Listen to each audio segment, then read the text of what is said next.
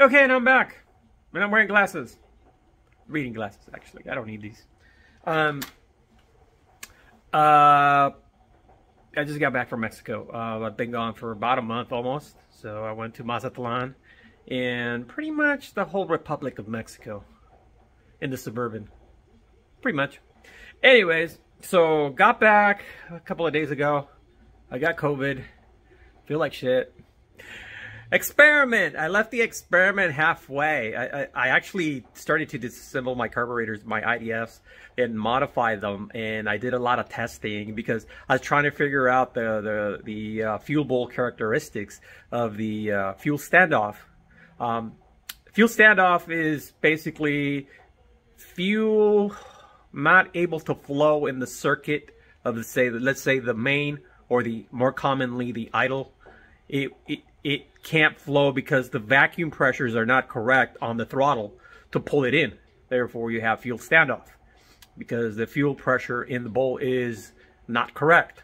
So that's actually what I was doing. I was doing a lot of experiments trying to figure out fuel standoff, and basically determined that the current design is just not feasible to modify the top so that the idle doesn't get any dirt. So I did the best thing.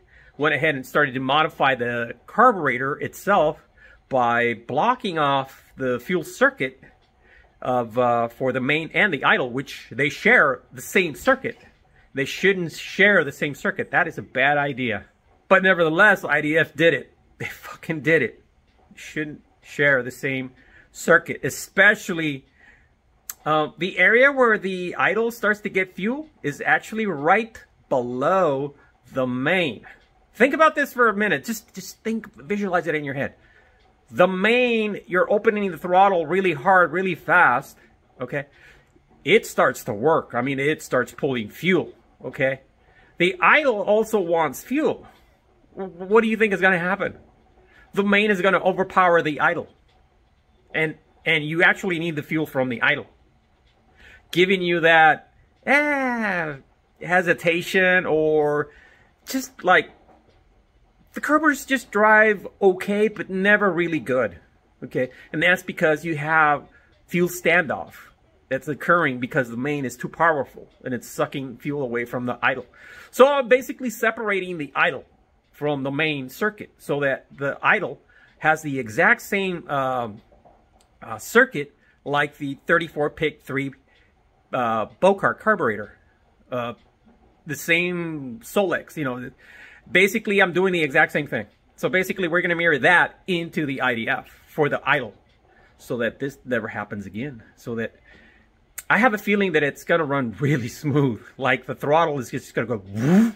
As soon as you give it gas, that fucker's going to go with no hesitation.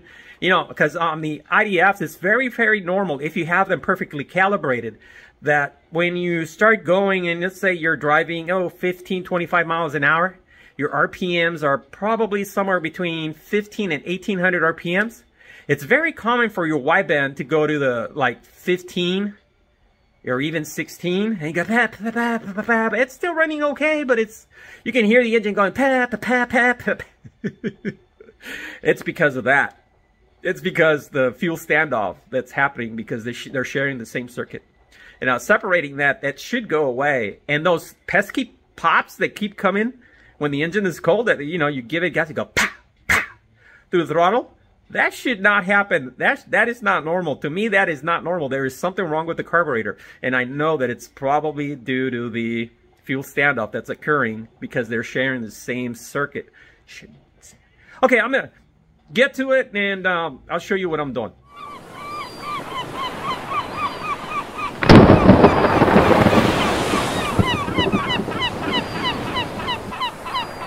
Okay, really quickly now, I'm going to have to explain this really quickly. Basically, this is the fuel bowl right here. This is the fuel level right there. This is your stack. This is your air corrector. This is your main. Okay, this is your idle up there, right? Okay, has a tube going all the way. Anyways, and this is the circuit going down here, and there's the main. Here's the idle. Actually, the idle is actually closer right below this fucker. That's where it gets fuel. So this is why you're having fuel standoff. But anyways, so if you can imagine, this is big hole, or the big fuel hole on the bowl at the very bottom right there. So that's where fuel goes in, and all the freaking dirt goes in because it always settles to the lowest point, right? Right. So it goes in and immediately boop, plugs up, goes up, bam, your idle is plugged. Okay. Now, here, when you open your throttle too fast, and let's say this circuit is clean, basically this suction going that way will steal fuel from here. And you'll get that lean point at low RPMs where you go, pa, pa, pa, pa, pa. Okay, yeah. It's happening because of that. So basically, we're going to move that thing over here. We're going to make a hole right there, okay? Which is right above the fuel bowl, right there. Now, on the circuit, on the inside, on the bottom of the carburetor, we're actually going to plug that area right there. So no fuel will go through here, or any dirt will go through there ever again. It'll get the fuel from about 10 millimeters high from the bottom of the fuel bowl. Okay, that's what we're doing. Carburetor is out. This time I had to take the carburetor out. See, no carburetor. We're gonna have to modify this thing from the inside now. Not the top. I actually have to modify the inside, just like I did this guy right here. So basically what I did is basically drill a hole just like the 34 pick. I was gonna drill it really low, but I couldn't get the drill to start. But now I have new drills and new starter thingy, so I can drill sideways. So I'm actually gonna go the lower line on this carburetor because I want it a little lower, not that high, because right there you could have starvation problems right there. So, you know, fuel starvation when you're making a hard turn, you know. So that's what I'm going to be doing. Now you're saying, well, that's not going to do anything because you're still going to grab fuel from here.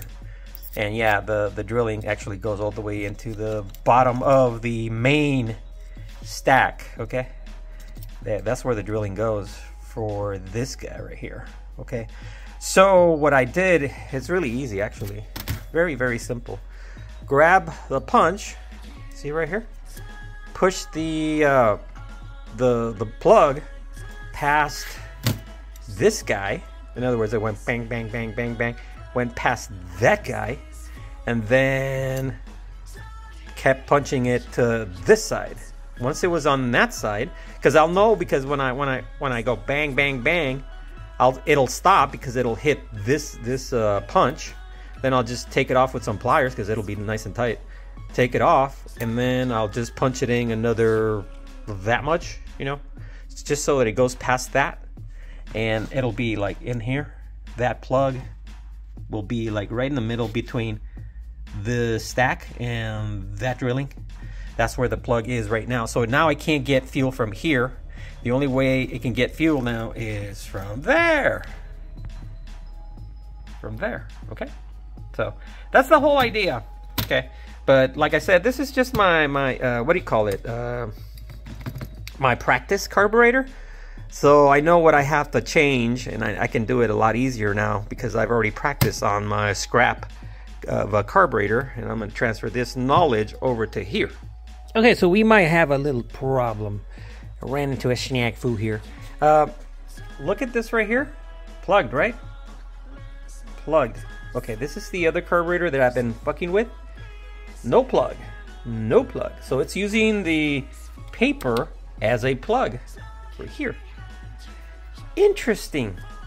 So now I can't do my, you know, put this guy down the hole and punch in that thing and know exactly when I've crossed the event horizon. Event horizon. Too many movies, I know.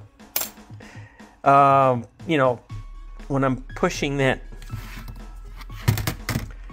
this plug, pushing it in past this drilling, and somewhere over here, you know, end up over here. I get there's no way to do this no more. Damn it! Let me play with it. Okay, so I found a solution, and basically just doing that. Don't have to use that to, you know, to make sure when this thing crosses that anymore, simply by copying this guy, you know, how deep it goes. Like right now, is actually hitting this. So let me pull it out, and this thing's gonna go deeper. See? And it stops right there. Anyways, so it stops right there because that's where the plug is. Okay, which is beyond this hole. It's on this side of the hole, not on that side. It's on this side.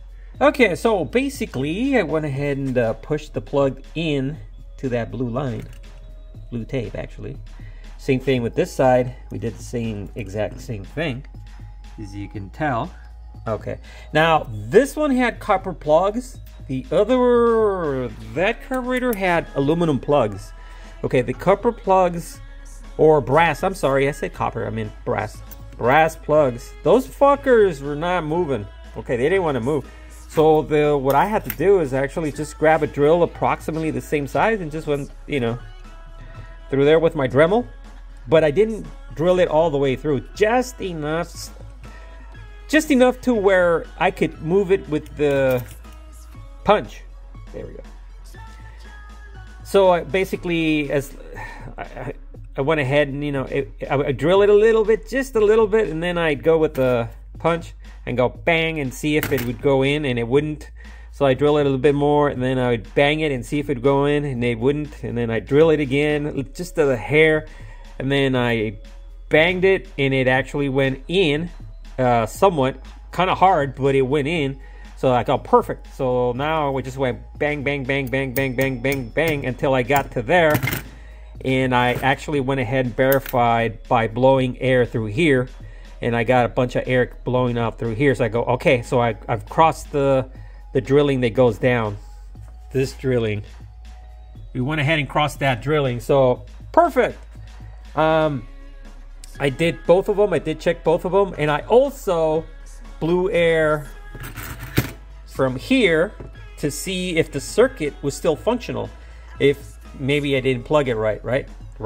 So I blew air using my air gun through here like yay, right? And verified that I got no air coming through here, which means no air through there means no fuel through there or there. So I did both of them, both of these, and I got no air through there. So that means that they're perfectly plugged. So now I'm going to go ahead and plug that, but not yet. Actually, I'm going to go ahead and drill it over here, you know, the side drilling. And then after we're all done drilling, we're going to go ahead and blow it all out. All the aluminum shavings should come through here if there's any, and we'll blow out through there and make sure all the circuits are nice and clean. Otherwise, it's just going to be a nightmare trying to get it to run until you clean all that shit out. Then it'll run right. But we're going to make sure that it's perfectly clean. All right, moving on. Don't ask. That was an experiment. Let's just not go there. Anyways, I'm going to go ahead and start drilling on the side right there. You see the mark where I made. That's more or less where I want to drill that low. Because if I drill any higher, like I did over there, chances are that I might actually starve the engine for fuel when I'm making a turn hard, you know. So that's where I'm going to try to make the hole, to hit this hole. Well, you can't really see it now because it's plugged, but you guys get my drift. Okay, so basically I'm using like that little cutter, which is kind of like a flute that has a rounded edge on the very top, and that is what I'm using to dig into the aluminum. Let's see if I can get up close. There you go. See, more or less that's where I want the hole to be aligned to this hole. Okay, so we did the same thing to this side. And we're going to go ahead and change the tip to something else so that I can actually get a flat surface and an angle so that the drill can go in. So that this drill can go in sideways like that, you know, has something to bite onto. Otherwise, you're just going to break the drill when you try drilling sideways. Just go ping! Unless you have like super hardened titanium drills or whatever that machinists use, which I do not. This is, you know, Harbor Freight. So that's pretty much where the hole is now. Okay, so that circuit is actually connected now. I already tested it, blew some air through there. I had metal shavings blowing out through there when I blew air through the side right here, through the idle right here. And okay, so we got a perfect hole. I just want to visually inspect and make sure that it's perfectly made and not lacking in any way. So nothing in the way, perfectly drilled.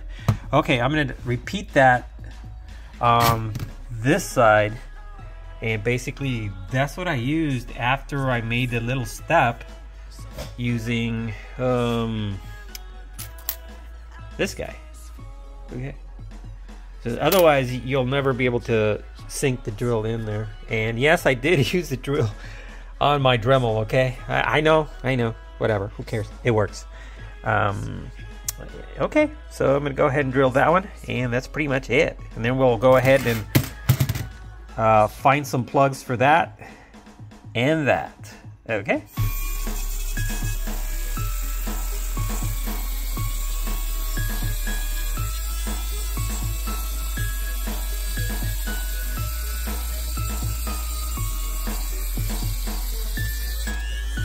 Feels like it went through, so I'm gonna go ahead and verify that that is the case.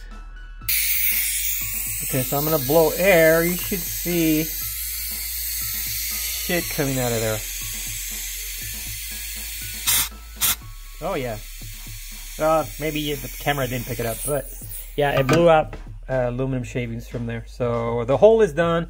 Both holes are done. That one's done, and that one's done. Okay, as far as the plug, to plug that thing right there, okay, I'm actually just using a rivet. Yeah, it's a rivet. And it's an aluminum rivet. So I'm just using file to file it down to the appropriate size of that hole over there. So that's what I'm doing, and this is where I'm using my calipers. I'm trying to get it as close to 3 millimeters, but actually that actually will work, and I already see what I got right now. There we go. Close enough. So I'm gonna go ahead and cut a little piece of it right there, and then hammer it in right there, and that should be it. I am gonna use Loctite so that we don't have any leaks. Otherwise, fuel is gonna weep from here down and make a mess down here, and you just don't want to do that because fuel is very expensive. Not only that, it's a fire hazard. So we're gonna fix that.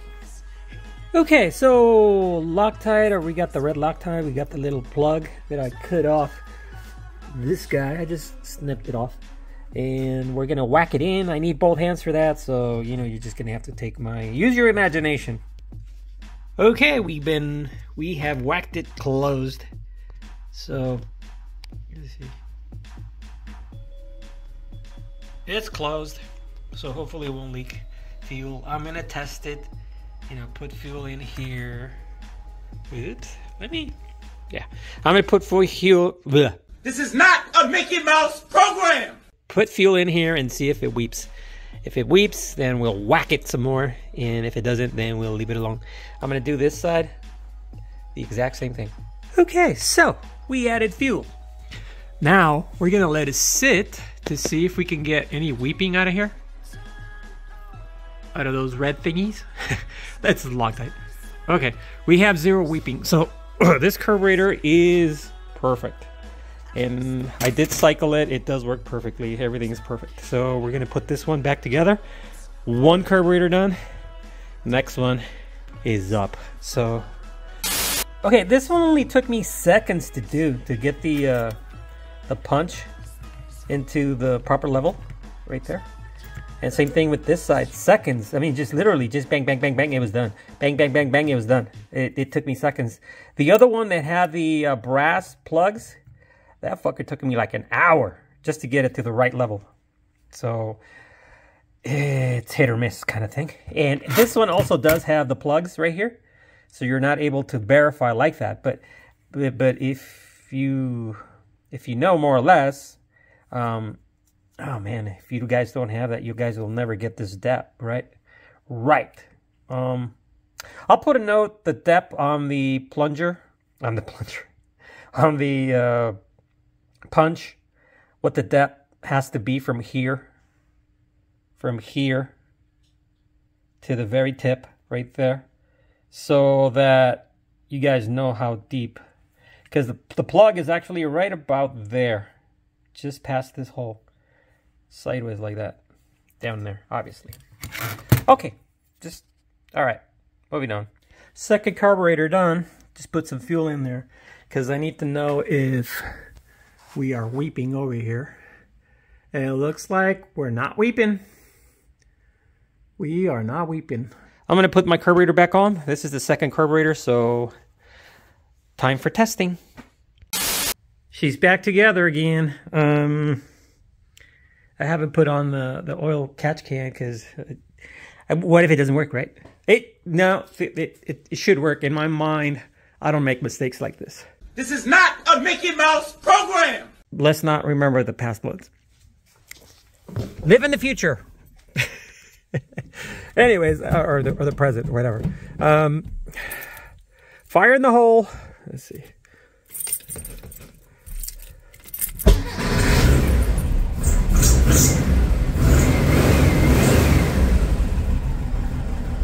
Perfect. This is absolutely just perfect. All right. It works. Now, how long will it take for it to plug up, if it does ever plug up? I don't know. But anyways, testing time. Man, that engine just sounds powerful.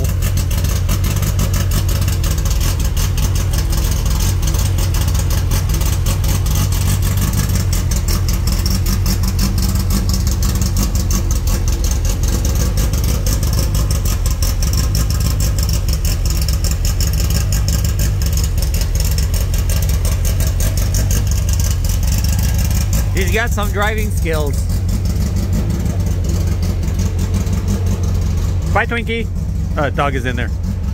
There he is. Never gets too old seeing that car moving with the dog inside. Golden Retriever. Anyways, whatever. Okay, first drive. It's very, very interesting, actually. I have the throttle, it's like I suspected, became very, very responsive. Like I can really, it just wants to go. Okay, so I was right about that. Okay, what I've noticed is though that I'm running slightly lean on my jets. It's almost like I need to go up a size on the idles. But other than that, everything seems to work perfectly, like normal. Yeah, let me screw around with the jets and then I'll go for another drive.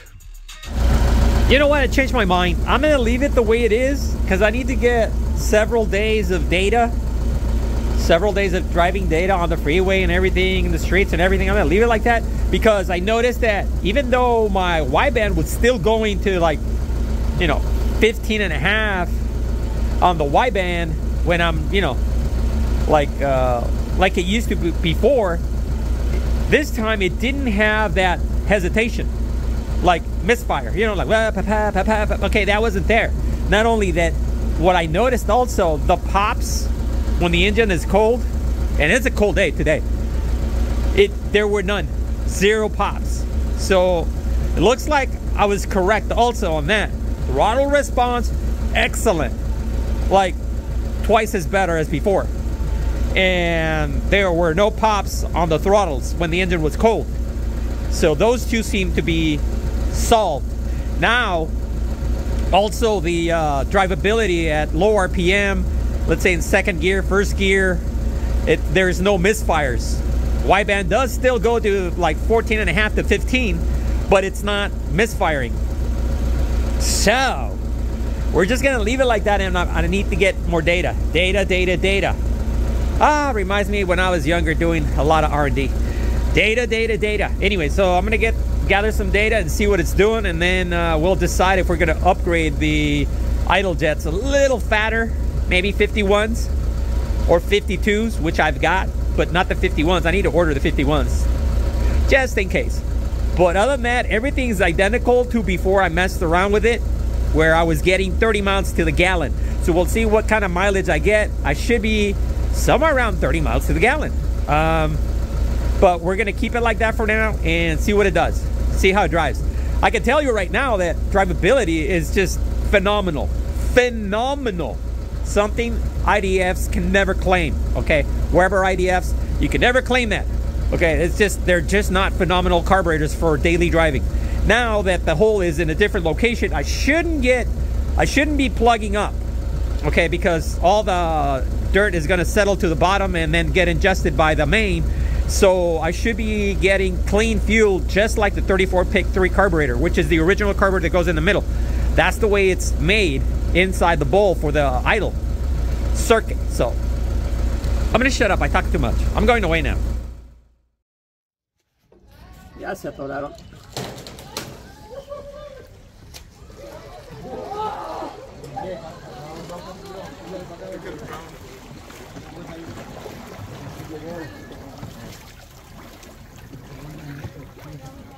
I think I got that on video.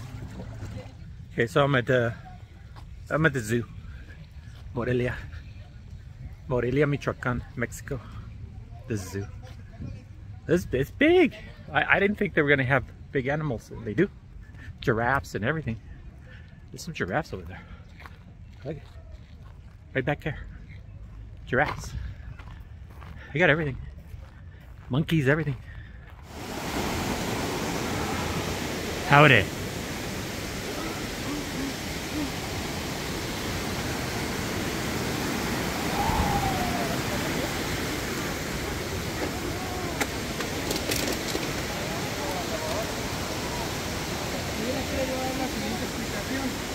Esta fuente se llama Uriata, Uriata quiere decir el sol. La fuente más pequeña se llama Estorrillo.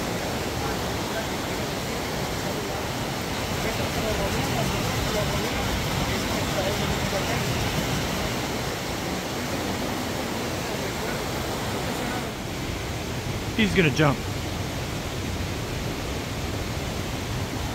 down there.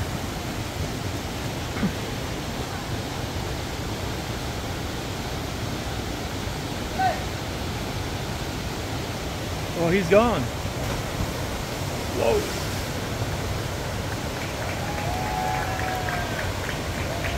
He did it. He's okay, he's down there. We're at the pyramids. Some pyramids. There you can tell. Yeah. It's really nice up here. You can see the lake right there. It's Lake Pascuaro. It's pretty nice. Okay, so I'm driving on my little street. I used to play here when I was a child. You know, like 3 years old, 4 years old. I used to play here. There's a little bit of everything. Poor, rich. Like, look at this house right here. Right? I mean, it's really nice. And then you have this one that already fell down, adobe home. My house is made out of adobe, just like that. My dad's house. Well, technically it's my sister's house now, because she inherited it. But, yeah, just a little bit of everything. They used to belong to my uncle right here. My grandpa's brother right here. Yeah, it used to belong to him. He sold it to somebody. I have no idea who that is, owns it right now. But my house is that way, and my wife's house is this way. Well, like I said, my house, the one back there, is not my house. It's actually my sister's now. But this used to be the tortilla factory. Oh, that's the motorcycle right there. Ooh. This is my neighbor right here. He's a moto aficionado, a lot of motorcycles. This used to be the tortilla factory, okay? This is where I live. There used to be machines in here that would be working from 5 o'clock in the morning all the way up to about noon. And then they close shop and they repeat the same thing every day. Every single day of the week. It wasn't like, you know, Monday to Friday. No. Because remember, everybody needs their tortillas they need the tortillas every day. And here, back in the day, the tortillas were not packaged. They were just made every day, fresh. And my wife took part in that, you know, getting up at 5 o'clock in the morning. And she was like 5 years old, and she was doing that.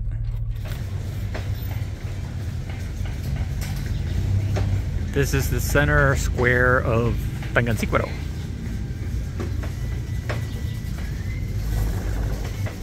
So, and here I am sitting down on a bench, alone. How the hell did I get here? Seriously, alone on a bench, waiting to feed the pigeons. I don't know. I guess you get old and you have to go through this shit. Ow! Hold on. Como de líquido que te le echaron a... No, de aquel no, de polvo. So, okay, so I kind of lied. I'm not quite alone. My wife is with me, and my kid, but they're shopping, kind of, sort of. Fruit cocktail kind of thing. So they're asking what kind of chile I like, and I'm not the chile guy, so I go mild. You gotta know your limits. Yeah, feeding the pigeons.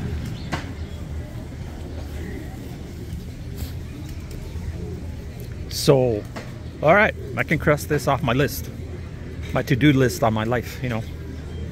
Being the old man, alone, in a bench, in the city town square, feeding the pigeons. Check!